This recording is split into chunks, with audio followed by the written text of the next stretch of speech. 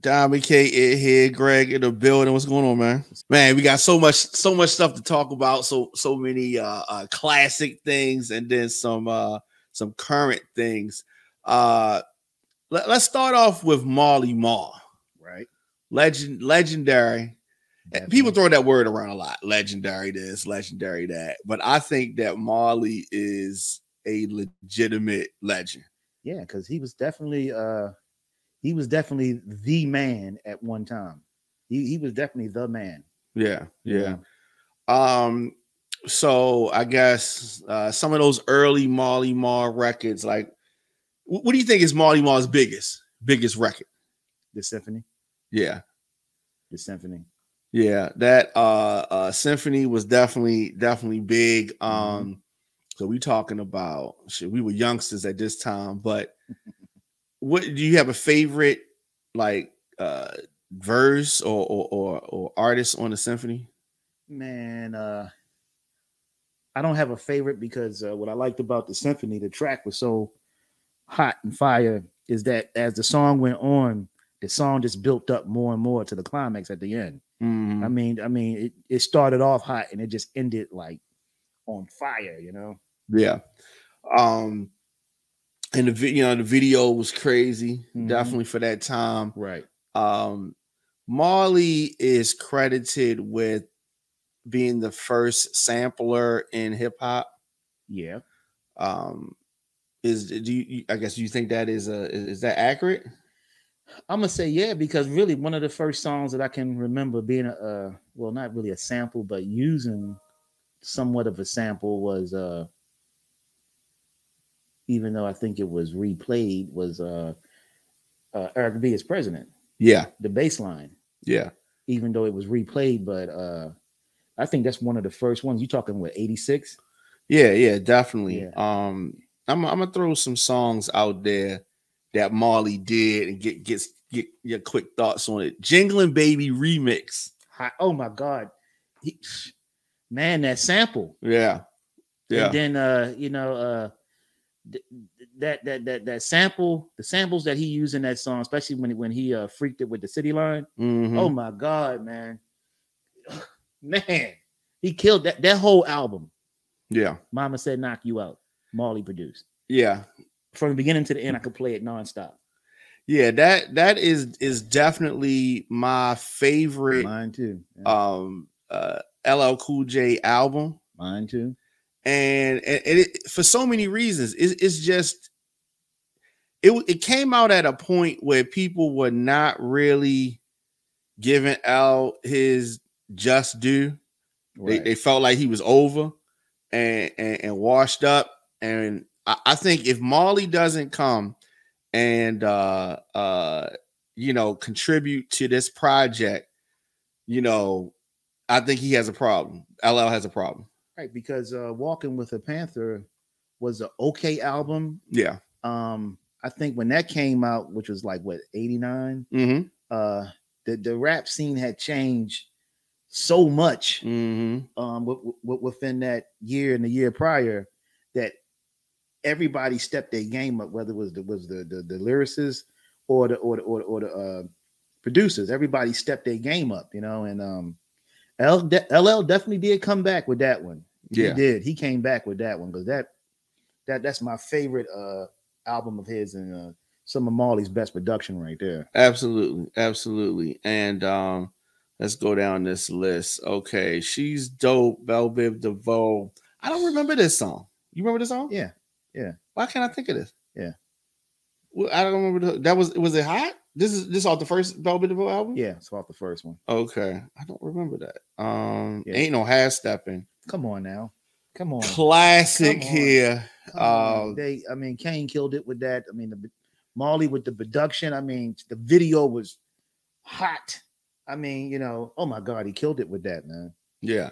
Yeah, Ain't No Half Stepping was one of those samples that's just right. Yeah, I don't know how you can you can't front on that. You know what I mean? No. You can't front on that. The fellas liked it, the girls liked it. Right. Of course, we talked about this. Mama Said Knock You Out. Come on, man. L had a little bit something for I mean, that album, he had a little something for everybody. Yeah. You know, he kept it street, he kept it, little R&B splashed in it, you know what I mean? Mm-hmm. A little crossover. It was a little bit of everything on there, Mm-hmm. Absolutely. Another one from that album, Roundaway Girl. Oh, big hit. Big hit. Yeah. Big hit, man. Yeah. Big hit, man. Yeah. Once again, that production and those two were, it seemed like they were definitely a match made in heaven. You know what I mean? Because, man, look at it, man. Around the Way Girl. What is it? I Want a Girl with Extensions in her hair. Yeah, I mean, it was just for that time. It just it felt like this is how I visualize. I visualized like either Marley came to LL's grandmother's house and they was in the basement, or LL went over to Marley's house and they just was locked in. Like it was vibing. Vibing. Yeah, definitely. Definitely. And then like you also got to remember with at that time, which was 1990, you got to figure the New Jack era was hitting hard. So they bought a little everything with that, man. Because the music scene had really changed, man. And everybody wasn't able to keep up. No, they weren't. What I mean? So but it was also competitive. Very very super competitive. Because people were coming. I mean, at that time, man, the hits were coming, and it seemed like it just kept getting better and better. Competitive. We spoke about it a little bit. This next one, the Juice Crew Symphony. That's a classic, man. I mean, it's just once again. That track was fire. Absolutely. That track was fire. Absolutely. Anytime you take a Otis Redding sample and freak it the way he did, oh my goodness, man. That was crazy. Folks at boondocks.com have Young, Gifted, and Black on here by Big Daddy Kane, which I like that song. It was okay. Yeah, it was a cool song. That was cool. I did not realize that Marley did "Girls They Love Me" by Heavy D and the Boys. I did not know that. I used to love that song. Yeah, it's a great song. Yeah, I didn't realize that. I did not know that. Yeah, another big record. I didn't know that. Yeah, that's a new one on me today. Yeah. We was today years old. The Music Man, Master Ace. I like that song. It was a cool song. Right. Master Ace, he never blew up, but I think that Master Ace had a solid career. Right. And but he got a lot of shine off of the symphony though. Oh, definitely. He got a lot of shine. This is one of my favorites right here. Big hit. Road to the Riches, Cool G Rap, and Polo. Right. Man, when this was out, man, they got a lot of a video play. Yes. On this song, man. It was crazy. The track was fire, man. Yes. Like I say, the track was fire. And like with this song, what I like, none of Marley's stuff sounded like. Right. Everything which is why we can easily say, I ain't know Marley did that song. Because like the Girls That Love Me by Heavy, and then this song don't even sound nothing alike. You know? Right. So yeah. And I think that also goes back to the fact that Marley was such a fan of so many different styles of music. So his influences is coming from all over the place. Right. So yeah, definitely. So they had Road to the Riches, Music Man, Girls They Love Me, Young, Gifted, and Black, Symphony, Roundaway Girl, Mama Said Knock You Out, Ain't No Half Stepping, She's Dope, Jingling Baby. Okay. And then you got to forget Eric B and Rakim. He did. Yeah, absolutely. We talk about, we have this conversation often about Eric B and Rakim. Right. To me, Marley is like the uncredited, well, he's credited, but like the third member of that group. Right. And you can clearly see with the first two singles off of Paid in Full, you see the difference in the production. Yeah, you don't have Marley on all of the songs, and that's why. Do you consider Paid in Full to be a classic? Well, I guess it is a classic. It is a classic, yeah. It's not one of those albums that you can play start to finish. You do have to skip a few songs. Yeah, right. Because it was like three throwaways on there. Three? Okay, so what do you consider Chinese arithmetic? Throwaway? Yeah, I agree. Eric B on whatever. Eric B is on the cut. Yeah, and that Move the Crowd instrumental. That is like super random. If I could ask Marley a couple questions, one of them would be, why did they put that instrumental on there? Or maybe that's not a question for Marley. Maybe that's a question for Eric B. and Rakim. Yeah, I always wondered because it was just kind of like, why? I mean, that's something that you would have on a single. Yeah, you know? Which we bought a lot of singles, right. But and we would buy them for the instrumentals, right. But we didn't buy an album for an instrumental. No, right. You know what I mean? And it was kind of like, once again, I just thought it was just an album filler, you know? Well, here's my thing. Why didn't they put that that extended remix of Paid in Full on that album instead of the instrumental? That's a good question. Because that would have made more sense to me. Even though you had the original version on there, right? The version that I played on the radio was that extended. What was it? 16 minutes? 7 minutes. 7 minutes. Cold cut mix. Yeah, yeah. They used to play that on the radio. That got heavy radio play. Yeah. You know, like you say, yeah, that would. I don't know if it was done at that time. Maybe, yeah. That's what I'm thinking it was, but I would have put that on there, you know, as a remix as opposed to those 3 throwaway songs, you know.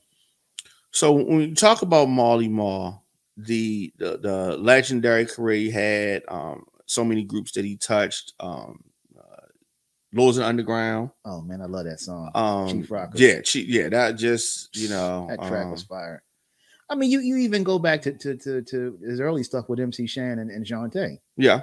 You know, or the stuff he did with Biz Markie. We didn't talk about Biz Markie. Definitely, you know? Definitely legendary. I mean, and this was at a time where the exposure wasn't there at the time, but you know, for the artists, man. Yeah, for the artists, but those are timeless classics, man. You know. Yeah. So as far as the golden era, so we're talking about in the 80s, where do you rank Marley in terms of producers? Is he's in that top 5? Was he in the top 10 of producers from the 80s?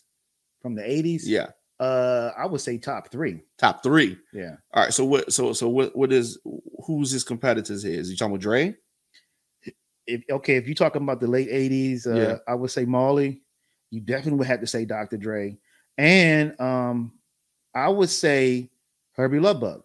Herbie Lovebug. Okay. When you talk about somebody like Herbie Lovebug, Herbie Azor, right? In this picture here, we have Herbie and artists that he produced. Right. You see folks like Salt and Pepper, Spenderella, Sweet Tea, Shantae, Kid and Play. Why doesn't Herbie get the shine that some of the folks like Marley or Dre or some of those guys? Why doesn't Herbie get that shine?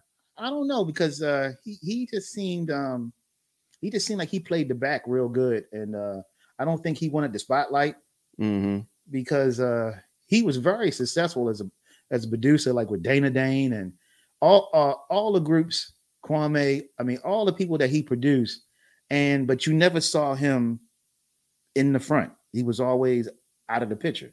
Yeah, you know what I mean. And but he had vocals on songs, but he wouldn't be. Right. Yeah, like he did background vocals with Salt and Pepper a lot. Right, but he wouldn't be in the video. Yeah. You know, the only time I remember seeing him in the video was Push It. He's in Push It. Push It, and I think it was Shake Your Thing. Yeah. Briefly. Like he's not, because I think he played a cop or something. Yeah. He's not a focal point. Right. Nothing like, say, Diddy, where he wants to be in the video. Now, we were talking about this off camera. If Herbie does not stop working with, for whatever the reason was, Salt and Pepper, does Salt and Pepper's run last longer, you think? No. You still think it didn't? No. It wouldn't have? No. You got to remember, man, he did the production and he wrote their lyrics. You see what happened after Let's Talk About Sex. I don't think he worked with them no more after that. Right. And then you see the result, because they had one hit after that, and that was What a Man. Which was a big hit. With En Vogue. Yeah. But after that, it was over. Yeah. You know, and he was a major part of the group. He knew how to write for them real good. He was good for writing for them, and the production was on point. So he's like from the islands or something like. Yeah, he's Haitian. He's Haitian. Okay. Yeah, I liked Herbie. I did. You know, obviously him and Salt had something. going on, and maybe that ends. And that's tricky because when you have that, just think of relationships that we've been in. Think of one of our long-term relationships, and we in a group together, and then we break up. Could we have still been able to work together? It'd have been hard. Well, and then with him, they dated from 84 to 89, and he had a baby on her. Oh, yeah, he had a baby. Yeah, that's tricky. Woman. Yeah. So that makes sense. So she was like. So that kind of messes things up, So yeah, Yeah, definitely. But so all times, you think that Herbie goes down in that all time list? Yeah. I mean, you have. I mean, look at his track record at the time, and we talking like the late 80s, even though it was other dope producers, but look at the track record of what he did and what he accomplished with the multiple solo artists and the groups that were successful at that time. Yeah. Yeah, and Kid and Play was a big deal. Right. You're talking about House Party, you're talking about right. Getting Funky, which is one of my favorite records. Right. I think their album, Too Hype. Yeah. I like that album. And then the production that he did with Dana Dang, even though Dana Dang didn't have the success like the other groups did, but he was pretty hot. Sweet Tea was pretty decent too. Yeah, I like Sweet Tea. It's my beat. Right. Dana Dane's song, Cinderfella. That was a classic. Yeah. That was a classic. Yeah. That get the party going, man. Yeah, definitely. And you know who I think that remember we said the other producer that used it? I think it was Herbie. That it was a sample that we were listening to earlier. I think that was Herbie that used that. But stuff he did for Shantae, I like. Looks like Lakim Shabazz in there. Oh, that's an old one right there. Wow. If you think, go back to Salt and Pepper. Yeah. So you remember, see, we old school, so we're gonna remember this. But you remember there was another Spinderella before the one Dee Dee that everybody knows. Right. But on the first album, there was a whole nother Spinderella. And for whatever reason, by the time Hot, Cool, Vicious came out, she wasn't nowhere to be found. Right. But that's just one of them things, just figuring out, okay, that's not gonna work. We're gonna keep it moving. I remember that because I remember I had the album and I'm looking at the video and I'm like, hold up, that girl don't look like this ain't the same person. I remember like, wow, Yeah. But so this part I don't know, and I saw the VH1 or they did like a docu-series on Salt and Pepper, but they didn't really cover this on there. But I don't think that in the beginning Dee Dee Spinderella was doing the scratches. I don't think she really knew how to be a DJ. She wasn't. I think she learned as time went on. That was all Herbie. Yeah, that was all Herbie.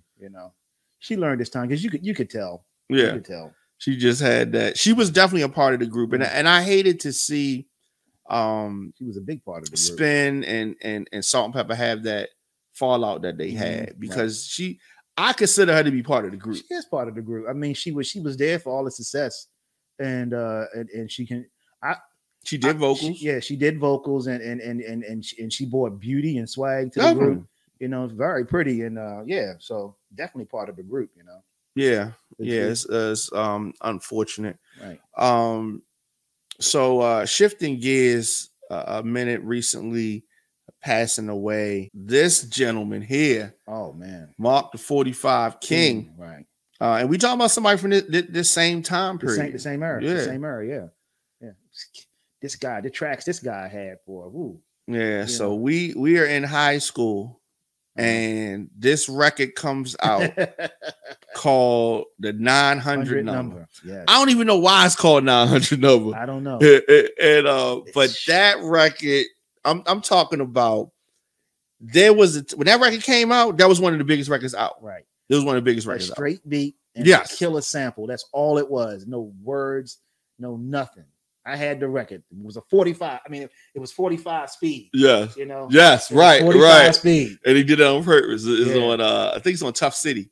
You're right. Yeah, it was on Tough City. Yeah. Tough City. And that was just, man, and later on some artists put vocals to it or whatever, but everybody liked that original version with no words. I think they even had a video for it. Or DJ Cool did that. Okay, right. My throat. Yeah. Right, and that was hot, right? He sampled it, and it's just a hot song, right? But of course, him recently passing away, and when a producer or artist passes away, people start diving in their catalog, talking about they did this song, they did that song. Right. Let's run down some of those songs that 45 King did. All right, well, let's start off with one of the first ones that he did, what they got known for, was Wrath of My Madness. Queen Latifah. Did not know he did that. Yes. I love that song. I love that song. I love that song. You didn't know that, man? No, I did not realize that. I did not realize that. Man, come on, Diamond. That's one of my favorite songs by Latifah. Yeah. Yeah. He killed that song, man. Yeah. You know, that production on that. Yeah, it's crazy. Man. That was crazy. That, I mean, like, that's one of my favorite tracks by him. You know, man, when that came out, I was just like, like I was talking about how competitive stuff was at that time. Like, that was like what, 89, 90 when Latifah dropped that? 89. Yeah, 89. And then like, so L, like we was talking about L, how he had to come back, you know, was something that could compete. Right. Because everybody was bringing it, man. Yeah. You know? Yeah. Yeah, I love that record. And that's off that first album. Yeah. And All Hail the Queen. Yes. And that if that wasn't the first single, it was the second one, but it might have been her first single. I think that was the first single. Yeah, that was a hard song. I think that was the first hard single. Song. Yeah, man. Well, you digging with that one, man, you know. So what other tracks did you like by him? So of course I love the Jay-Z song. Hard Knock Life. And that was just a hard song. And the thing is that we're talking about at this point, this is, you know, the late 90s. Right. You know what I mean? He had a run for you know, like his big success from 900 number. You're talking about almost 10 years later. And then he comes out with a song for who was the biggest artist at that time, Jay-Z. Right. That was a big record. That was a big that was a big record. It was a huge record. It was huge. But what I didn't know until a couple of days ago, you know, after he died, I did not know he produced Eminem's song Stan. That was a huge I didn't know record. That. Definitely. I did not even know that, man. Definitely. He was able to get these album placements, and I guess it's out of respect. They like, sure, I'll take a record from you, and he came with some heat. But that song got a lot. Oh, definitely. Radio it's a big record. play. I mean, big record. Video play. The video was, I mean, it's killer, man. You know. And like I said, but once again, man, the show that you're a dope producer, man. Like none of his stuff sounded alike. Everything sounded completely different, man. You know. And that's what I like, you know. Right. And when you have somebody, like you said, that has a long career, most of the time, a newer artist wouldn't necessarily want to track from you because your sound would be dated. Right. But that wasn't the case with somebody like 45 King. So I definitely don't think that he's gotten the respect that he deserves. A lot of people slept on him. Right. You know what I mean? But definitely want to shout the dude out. Any other tracks that we need to highlight? Those are the main ones. You know, those are the main ones that most people know. You know, he also did stuff for Ghostface, Diamond D. Oh, I didn't know that. You know, he did something for Biz Markie. Yeah, you know, I think I knew that. He did something for Craig Mack. Kim. So he worked with a lot of people. Yeah, definitely. So he had a good run, and definitely want to say rest in peace to that brother. Right. One of the biggest comedians in this era. You definitely could probably say one of the biggest comedians of all time, right? Right. He's definitely a big money maker. Folks come out to see him. Not someone who shies away from controversy or controversial topics. Right. So right now they're giving him flack because some folks, I guess, have walked out of some of his shows because he's made comments about Israel and Palestine and the war that's going on over there right now. What are your thoughts on the great Dave Chappelle? I was kind of surprised that he made the comment, especially when he had so much flack from the last controversy that he had. Yeah. And I didn't think that he would even want to go there with any of these topics. and especially when you're talking about this one, with this Israel and Palestine thing, you know, and you know, I get what he's saying, but I don't think he needed to say it, you know, because you know, Israel is Jewish, and then you know, Dave Chappelle is a Muslim, so you know, it's kind of like you can't say this, or you know, you shouldn't say this, or you going, you know, it's like you damn if you do and you damn if you don't. Yeah, and I guess that's a good point because he is Muslim, and you're talking about something that is affecting Muslim people. You know, folks in that region. You have a very large Muslim population, so I guess you're right. I didn't even think about that part. Right. If he doesn't say anything with his platform, then you know his Muslim family is going to be looking at him crazy. Well. Do you think, as a comedian, Dave Chappelle is a comedian, do you think he should say something? I've read some stuff online where a commenter said, why do we have to hear comedians or entertainers talk, you know, about these type of things?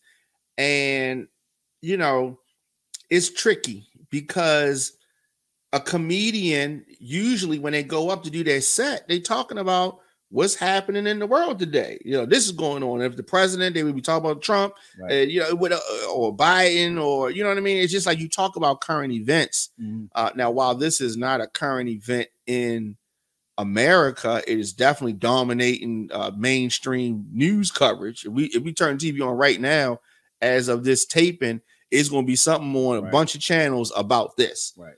So it is a current event. It is a controversial event. Now, to me, I guess I can understand more so people talking about an athlete. Why is an athlete talking about political things? But a comedian, I mean, they tell jokes about current events. I guess you can, if it's any entertainer, I guess I could see him make a case for it. But you're not going to have a lot of comedians that's going to even touch this. Especially, man, like it's two things that I've seen last 10 years. Definitely is like speaking on something as far as, you know, saying anything about the Jews or anything about, you know, gays or lesbians or stuff like that. You kind of like opening up a can of worms if you say something, you know, because so many people are going to get offended, right, and take it the wrong way, and right, you know, so it's one of those things. I mean, but my thing is that as a comedian, while I think I have comedic timing, I definitely not a comedian and have never been on stage telling jokes. So I can't say that I know what goes into that, but I have been on stage before, and I know that, you know, when you're coming up, you're not going to necessarily want to cross certain lines because you're trying to get popular. Right. You're trying to make money. Dave Chappelle made a lot of money. Dave Chappelle can walk away from the business right now and still be fine. So now he's doing it for the love. He's doing it for big money too, but he's going to take chances that some younger people won't take. Right. But the flip side of that is you got a lot of people that's made a lot of money that don't want to take no chances because he's like, look, I'm just going to be on cruise control. I don't want no controversy. I'm going to do this. So Dave Chappelle is in an interesting, there's an interesting space. You know, like some people, you know, the athletes, they'll say about athletes, you know, the shut up and dribble type of thing. Right. We don't want to hear your opinion on this. But it's just like if it was a politician and they didn't agree with it, they wouldn't want to hear their opinion. The people that say that only want to hear people give the opinion that is the same as theirs. Right. Like I say, and then you can't please everybody. So, you know, it's kind of one of those things is, you know, it goes both ways, you know. And then like, you know, the media is going to run with it. Definitely. And by him being, and I'm gonna say it, a black man, they're gonna make it seem like he's anti-Semitic and all this other shit. You know what I mean? So they're just gonna run with it. You know what I mean? I mean, do you think this is different than the trouble that Kanye found himself in a few months ago? I'm gonna think. Well, I mean, yeah, it is different. It is different. But I think Dave Chappelle is going to get through this. Yeah, you know? I mean, he got through because like I say, if you listen See, what people fail to understand, you got to listen to everything he said. Yes. And it wasn't nothing against the Jews. Right. He was saying, hey, look at it from both ends. Right. I don't see nothing wrong with that. And I didn't see anything wrong with it. You know, what Kanye said was completely different. Right. You know what I mean? Yeah. So that's why they was on him. But what Dave Chappelle said, you know, he was giving his point of view from the Palestine point and the Israeli point. Which, I mean, hey, I don't see nothing wrong with that. And then, like, a person like me that doesn't run with the drama, okay, I listen to what he said, and it's his opinion. That's true. It's his opinion, you know what I mean? And people can have their opinion. And like everybody's opinion ain't going to be the same. Absolutely. You know? And so we talked about this before, so I don't think it's nothing wrong with us mentioning it now. All right, so you have Dave Chappelle. We talking about Dave Chappelle. Yeah. Nothing that Dave Chappelle said would stop me from wanting to go see him perform live. No. At all. Nothing would stop me from wanting to see that. Right. Now, when you have a someone who is selling something, right? Okay. My Pillow guy, Mike Liddell, right? Idiot. Definitely an idiot. Yeah. Let's go back, I don't know, 5 years ago, right?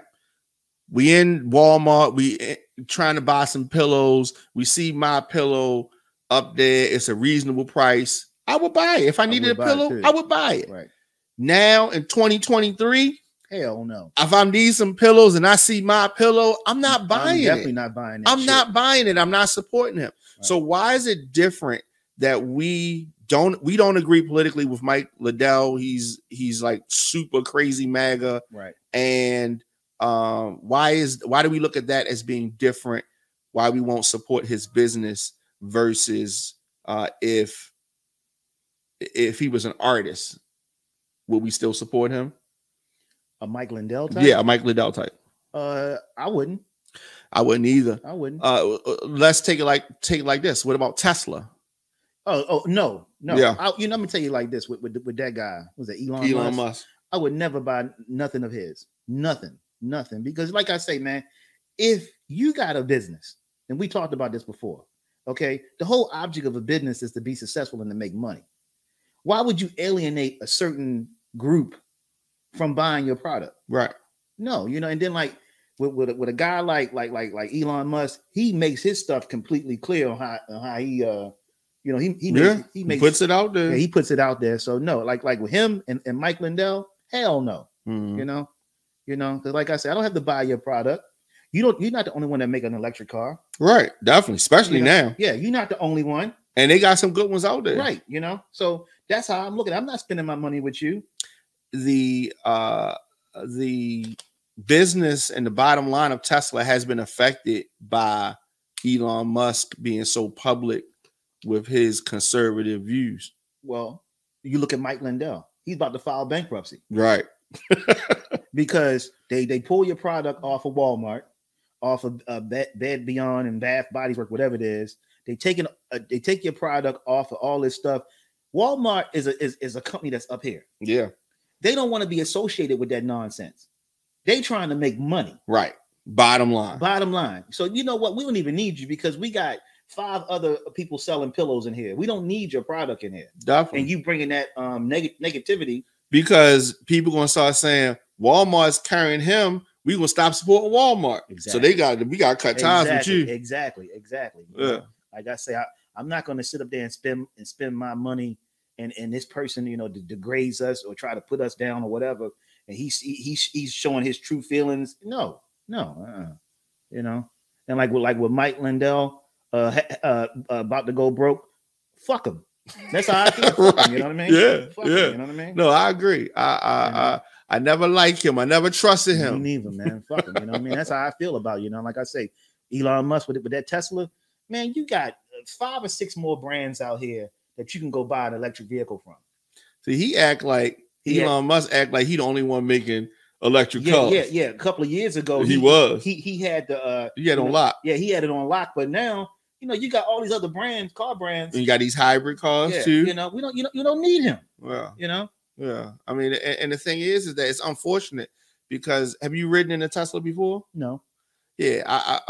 My brother-in-law had one, and I took a Uber in Dallas that was a Tesla one time, and it was nice. You know what I mean? Mm-hmm. But I would never spend my money. Right. Never, ever, ever. Right. Exactly. Spend my money on that just because of him. Exactly. Just because of him. And I'm the same way, man. I'm the same way. I definitely don't want no My Pillow either.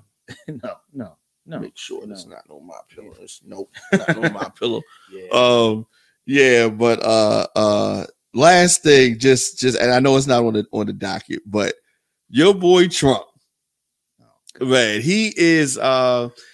I've been watching some of his speeches and his public appearances. He's slipping. He's saying Obama's still the president. He's confusing people. Like he's doing all kind of stuff. Diamond, let's back up for a second with your boy. Is he obsessed with Obama? Yes. He is obsessed. It seems like he's just infatuated and obsessed with this guy. Man. You know, he can't stop. He just can't seem to. It's like that's all he thinks about. I understand it, but I'm sure that President Obama is not thinking about President Trump. Not at all. You know. I mean, it's like this guy, man. And then, like I say, the walls are caving in on him. You know, people are turning. And it's just a matter of time, man. Like I say, he will not be the nominee for the Republican Party. Okay. And they're gonna make him take a plea deal, man. Yeah, he's gonna have to take a plea. I don't see any way around this. Right. Like the case that they have lined up against him, especially that case that's in Atlanta. They all solid. Yes, they all solid, man. And those people are peeling away. That thing might not even go to trial. I don't think it will, man. Look at all the people that are taking the plea deals now. Yeah. And you talking like Sidney Powell, was it Kenneth Chesborough, whatever Chesborough, whatever his name is. All these, and the other one, Jenna Ellis. Yeah. Dude, it's just a matter of time. Hall, it's just a matter of time. It's already 4 as of what we're doing right now, and it's going to keep being people. Diamond, these people are looking at it like this: the government is not playing. No. And then 2, reality start to kick in when they start talking about jail time. Yeah. Are you willing to go to jail for this motherfucker? Who wouldn't even spit on you if you was on fire? Right. Who does not give a crap about you? Right. And right now they got Ivanka. They trying to get her to testify. She's trying to get out of it. If she's forced to testify, he is so done. Well, he's already done now, but it's just a matter of time, man. Listen, man, they are not going to jail. They want to go back to living they lives. Like Ivanka is rich. She want to go back to living her life. If that means throwing him under the bus, then that's what she gonna do. Right. Because at the end of the day, like we said so many times, he's not going to jail. He's not going to jail. So the thing is, you will end up with not being president, not being in politics, not being able to run for not being able to do that. Right. Yeah, you will pay some fine, you'll be on probation, whatever. Mm-hmm. He's still gonna be able to go around and spit his whole spiel to his followers and raise money. He's gonna be able to do all that kind of stuff. Mm-hmm. His life's gonna go on. Right. It's just that he's not gonna be able to be president and do certain things like that. Right. But he ain't going to jail. He's not going to jail, man. He's gonna lose these cases though. Yeah, he is. Like I say, better take that plea deal. He needed to take that L. Right. Oh man, that plea deal and put it behind him because he's gonna lose if he try to go through with this. What I agree. What you listening to right now? Old or new? What you listening to? I was listening to on the way over here. I was listening to Game. Which album? It was the documentary. I think it was 2.5. I love that album. Yeah, I love that whole series. I think I was listening to that. The 2 and the 2.5 to me, or 1. Which was better for you? They both good. Yeah. And I also like the one with Alameda on it, Block Wars. It was a couple of 1992. I like that one too. 1992. That's the one I was thinking about. Yeah, I love that, man. Yeah, I love that. Yeah. Game is right. I wish, man. I really wish I was in Atlanta at this time, but I wish that him and 50 and Dre could have all still been working together. Yeah, because Game with 50's influence is even more sharper because it's more radio. It was an unusual combination for the couple of songs they did. I like it worked. I mean, it was like I wouldn't have put them two together, but it worked. And I guess I don't know whether it was just egos or whatever, man. But it definitely was. Definitely was egos. I saw something yesterday. Styles P is a great drop of album, and he's doing his last tour. This is his last solo album, right? And he's doing like a farewell kind of tour. And 50 just got off a big tour, and so I'm just wondering. I mean, aside from Drake and 21 Savage, they just had a successful tour. But the older artists are selling out shows all over the world. And you got some of these younger artists that's kind of struggling to fill up, get people to come out to see them. Like, what do you think that's about? I think it's the quality of music they putting out. Yeah. I mean, no, I take that back. I just think that the music that they putting out today, not all of it, but some, doesn't have it's not going to be timeless. It's not going to be, I mean, you can't sit there, you can't dance to this stuff, you can't groove to it. It's just the type of music, you know what I mean? Yeah, but Drake, I think he'll be fine. Right. But like a lot 10 years from now, he'll be fine. But some of these artists, 10 years from now, their songs ain't gonna stick in your mind, like it's just it's just the quality of music is kind of fell off in some ways, R&B and rap. Not all of it, but some. So that's the part that's missing, because we were just in here listening to songs that we listened to when we were kids. Right. You know what I mean? I just don't know of kids, somebody that's like 10 years old right now, they're gonna be listening to these songs. And even some of the B songs that we were just listening to were good songs. Right. Songs that we hadn't even heard before.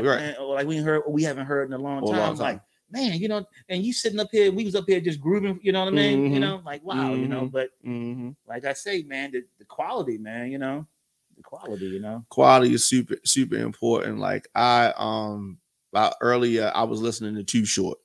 Oh, yeah. Don't Fight the Feeling. We talk about Life is Too Short. I'm talking about that album. Now, we go way back on that one. We go way back. You don't want to turn me on to Too Short. Yeah, man. Too Short is Too Short legendary. And actually, I'm playing it on the way home. Too Short. On the way that's home. a good album. Good album. I'm playing it on the way home. And And Born to Mac. I like that song too. Yeah. Now the one that Shorty the Pimp, that's the one you like. Shorty the Pimp, I love that album. Short Dogs in the House. Short Dogs in the House, love that album. And Get In Where You Fit In. Yeah. That's my favorite one. Yeah, get those right there. Get In Where You Fit In. Shorty the Pimp, Short Dogs in the House, Life is Too Short, Born to Mac. Those 5 albums of Too Short, those are my favorite 5 albums of Too Short. Good stuff, man. And he still got more albums than that. Right. I got one for you. What do you think about E40 getting that street name down? Oh, I'm so glad you brought that up. E40 is, look, okay, I'm gonna say it. There's a lot of artists that's like this, but E40, I am the first person over this way in Baltimore that was playing E40. Yes, you were. And I was doing this in the early 90s. You were. Well, you was the first person playing Too Short. I was first person playing Too Short. Compton's Most Wanted. No Limit. All that stuff, man. Cash Money. Right. Definitely SIBO. Mm-hmm. Yeah. So, but E40 so well deserved. Legendary. This is a legendary dude. He does. And like I say, man, you look at the guy's track record. I mean, since what? He came out in what? 92, 91? What? Mm-hmm. I mean, he's been consistent. Yes. And you're talking over 30 years. Over now. 30 years, whether it's E40 songs, whether it's with the Click. Right. Him, getting a E40 Way in Vallejo, California. Yeah. Have you been near there? Yeah. In Vallejo? Yes, the Bay, yeah. Yeah. So I haven't been in Vallejo, but I've been near it. Yeah. So that I haven't been to Vallejo before, but I definitely would like to check it out. And so he was doing it independent. E40 was they selling records out the trunk, like a lot of the OGs signed a distribution deal with Jive for Sick With It and worked with them for a while. And now he is independent again. He's got a wine company. He got so many business ventures, man. It's just crazy, man. Always you see him front row at the Warriors games, and he been with his wife since high school. Like, he just I mean, you even talk about like you say, like the click, like will be legit. Mm-hmm. D-Shot, yeah, D-Shot, Sugar T, Sugar T, yeah. You know. I mean, the guy is just definitely. I mean, he did movies. Yeah. He's done did it all, man. You know. He had a legendary verses with Too Short. Too Short. Hey, that was good though. It man. was good. That was good. It was man. good. He was wasted though, but it was good. Yeah, that was good though. It was. I mean, because they could have went on and on and on. Oh yeah, with the hits between them two. Definitely, man, that was crazy. Definitely. Man. One thing I love about E40 is that, you know, when he first came out and he first went national, when they signed with Jive, and even though I was down with them before he signed with Jive, but people was like looking at him crazy because he rapped different, right? Talked different, but he embraced it. He never changed, and he's had big hits, still doing the same style. Well, man, the guy has invented slang. He's invented slang words. I mean, you know, he made his own way. Yeah. And like I say, you never heard about him up in no controversy, no drama. No. And see, one of the things I liked about the Bay rappers, the Bay Area rappers, were they all was tight. They supported each other, you know. And then you got Too Short, for example, and you got E42, the biggest stars in the Bay. And you know, the best of friends, right? Get along just fine. Get along. They got albums together. They do after that verses. They had dropped the album together. They do shows together, right. And like you say, some of the other big dogs over there, like Snoop, like Warren G. You know, they cool with them too, right. and they collaborate with them. So I really like that as well. The West Coast is pretty much, you know, they be united like that, and that's a good thing to see.